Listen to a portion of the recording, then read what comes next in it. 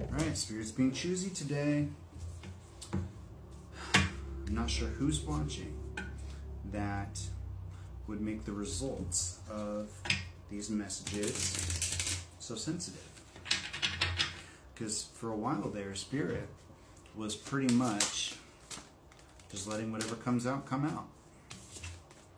Sacrifice. First card. And this is a mostly, I don't know which moon phase specifically, but it is a mostly full moon. I want to say that's like a waxing gibbous. I could be wrong. I really only paid attention to the most pivotal ones, if I'm being honest. Sacrifice here. She's holding a sword. There's some kind of, it almost reminds me of a dryad on her chest. Part of her face is illuminated while the rest is in shadow. She's wearing gear built for fighting. She's ready for war. But she doesn't have the look of battle on her face. She doesn't look scared, she looks resolved.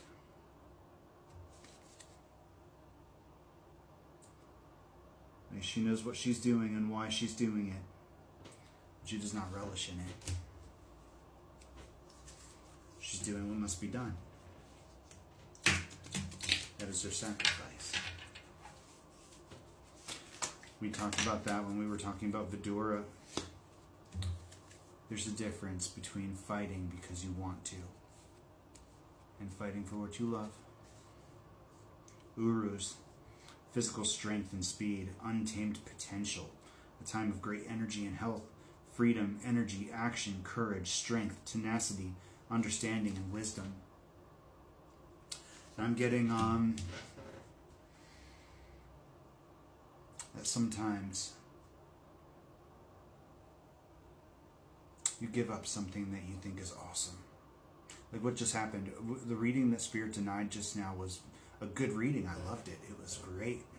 I enjoyed it. And the message was solid. But Spirit told me to do it over. And I did, without question. Some things get rejected. You have to sacrifice them so something better can come in. You have to be resolute. You have to be willing to take that leap of faith and let go of something good. This card that we split to was already turned around.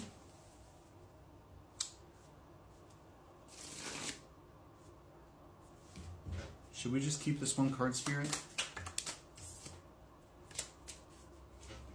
Alright, so we've got 7 on the board with that waxing gibbous moon. And then we've got the numbers 111 here. I always pretend everything is fine, but being away from your energy is hard and painful for me.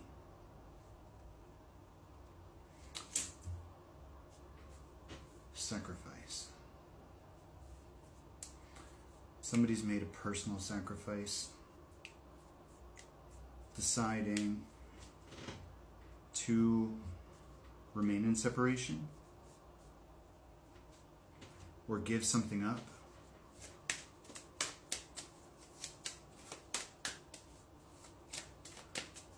They know that their potential can be reached through sacrifice.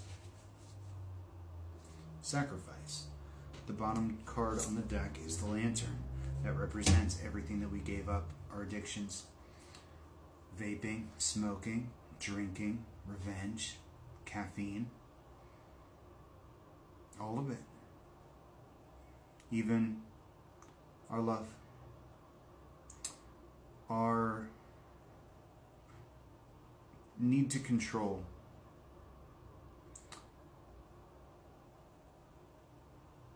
Released to Spirit in the form of the lantern. That bridges sacrifice in Uruz. That sacrifice led to enormous strength. We had a lot come out here. This one slid right off the table. The silent, artistic expression, divine guidance. And that strength bred creativity. Then we've got teamwork, productivity, community, with shaping our reality with our words. These sacrifices, this divine guidance, led to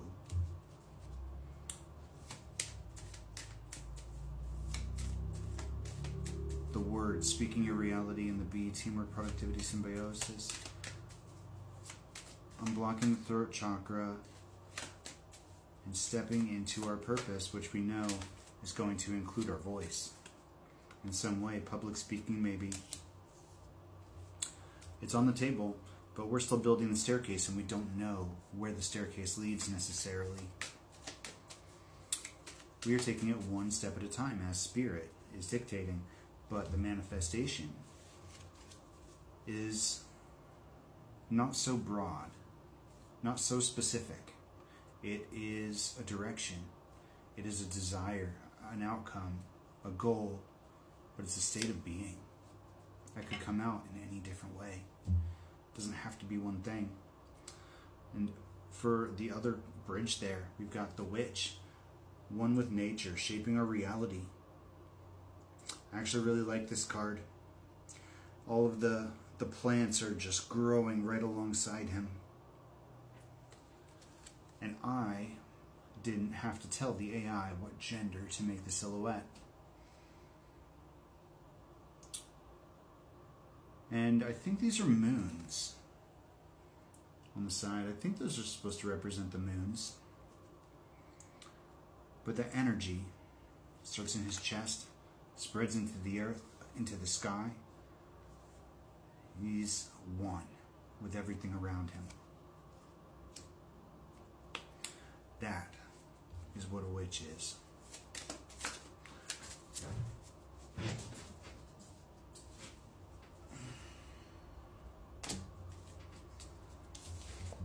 Mastering your craft.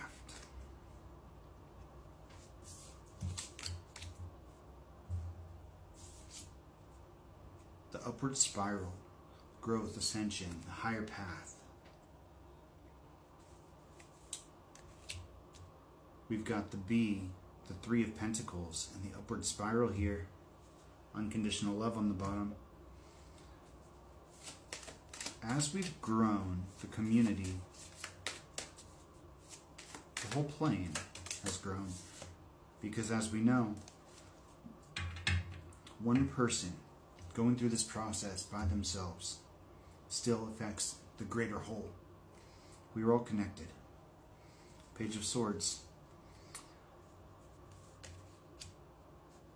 Watching. Adventure. The journey. Seven of Swords. What's the Seven of Swords, Spirit? The unstoppable, empowerment, invincibility. This was an attempt to hinder. One more, Spirit. The dragonfly transmutation, the catalyst for change. The unstoppable dragonfly.